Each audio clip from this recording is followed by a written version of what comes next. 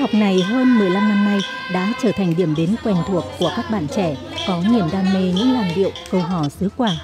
Duy trì ngần ấy thời gian, nhưng lớp học hoàn toàn miễn phí. Các thầy cô giáo trực tiếp đứng lớp ở đây, ban ngày làm công việc hành chính và khi tối đến, họ lại có mặt say sưa truyền cảm hứng cho thế hệ trẻ. Hoạt động này đã tạo ra một sản phẩm du lịch hấp dẫn cho không gian phố cổ về đêm, góp phần đưa nghệ thuật truyền thống dân gian đến gần hơn với cộng đồng.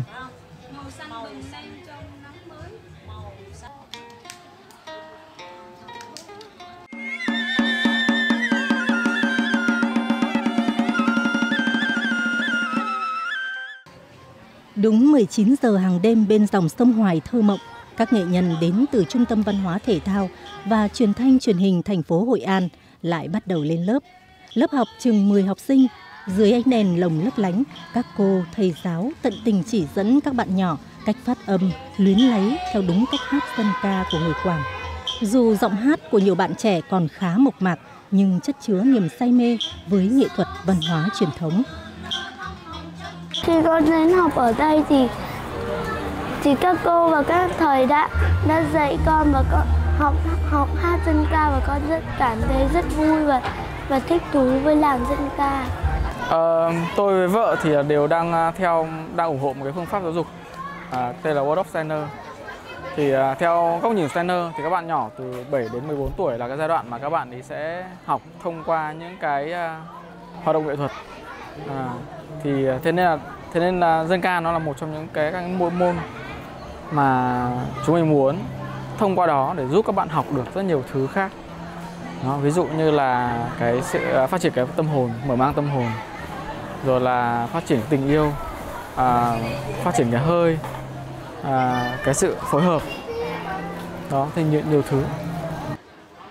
Mỗi buổi học, các thầy cô sẽ ôn luyện lại những bài học cũ để các em thuần thục, sau đó mới tiếp tục hướng dẫn một điệu lý bài hò mới. Lớp học đơn sơ, chỉ có chiếc chiếu cói trải ra dưới mái hiên, nhưng các thầy cô luôn miệt mài với tâm nguyện truyền lửa cho thế hệ kế cận. Thông qua cái lớp học này, mình muốn đem những cái hiểu biết về những làn điệu dân ca, muốn truyền đạt cho cái thế hệ trẻ, là những thế hệ trẻ để sau này các em sẽ nối gót những đàn anh, đàn chị là khi lớn tuổi rồi sẽ có những cái đội ngũ để kế thừa, để lưu lại, gìn giữ những cái văn hóa mà ông cha ta đã có công để gây dựng, thì chúng ta phải có một trách nhiệm phải gìn giữ lại. Họ hướng đến cái việc mà giữ gìn các cái giá trị văn hóa phi vật thể, cũng như là hướng đến một cái dòng văn hóa nghệ thuật dân gian truyền thống.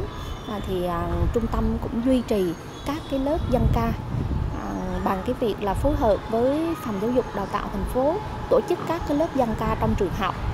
rồi tổ chức các cái lớp dạy dân ca thường xuyên hàng đêm trong khu phố cổ, vừa là để tạo một cái điều kiện để các bạn nhỏ yêu dân ca, yêu bài chòi, là các bạn có cái điều kiện để mà các bạn học và có cái môi trường để các bạn biểu diễn. Việc mà bố trí cái không gian các bạn tại cái khu phố cổ vừa hát vừa thu hút du khách rất là thích thú, và